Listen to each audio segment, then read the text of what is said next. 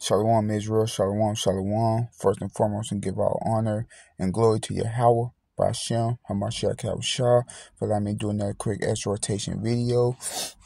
And this is going into the Shabbat, that how, we got to get up and we got to go do the works.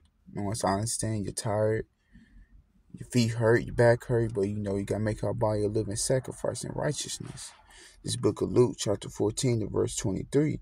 And the Lord said unto the servant, Go out into the highways and hedges, and compel them to come in, that my house may be filled. You see that? We are being commanded to go out to the highways and hedges to wake up our people. It's our job to get them 10 pounds and gain a profit out of them 10 pounds that we have received.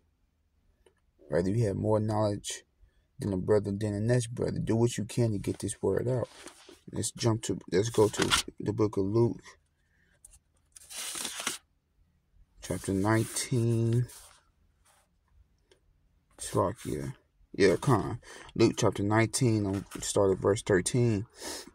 And he called his 10 servants, delivered them 10 pounds, and said unto them, Occupy till I come. You say you want to stay occupied until your house shall come back. He gave you 10 pounds. He gave one brother 5 pounds, and what you going to do with that profit? Are you going to make a profit out of that? Let's jump to verse number 16.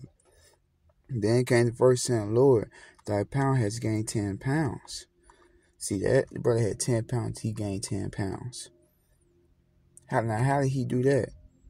He didn't do it by staying at home all day, complaining, being a keyboard light. He got up off his A and went to go do the works.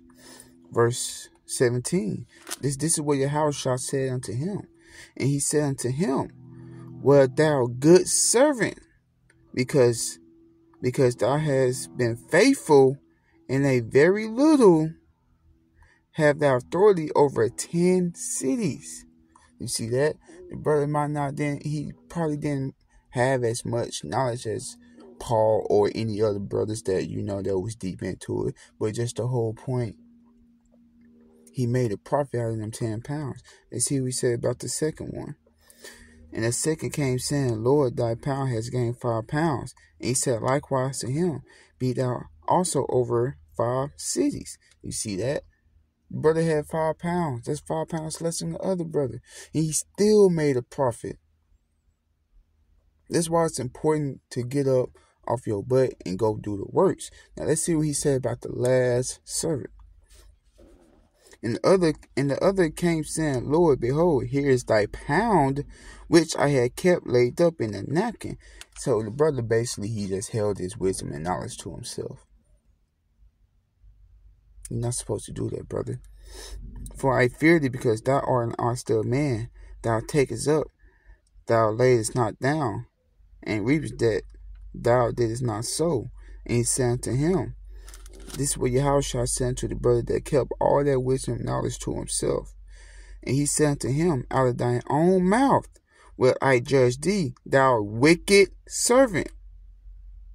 Thou knewest that I was an austere man, taking up that I laid not down, and reaping that I did not sow.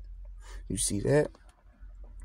Yahushua called that brother a whole wicked servant, a whole wicked man, because he had that 1 pound and he didn't make a profit out of it. Yes, it matters how much you know, but at the same time, it don't, as long as you know very little and you're still gaining through the Spirit of the Most High, you're still gaining more wisdom and knowledge. But all I'm saying is, with that little knowledge that you have, the curses, you can still try to wake your people up with that. That's all you need. But than that, I'll give all honor and glory to Yahweh, Bashem, and Hamashiach Yahushua. Shalom.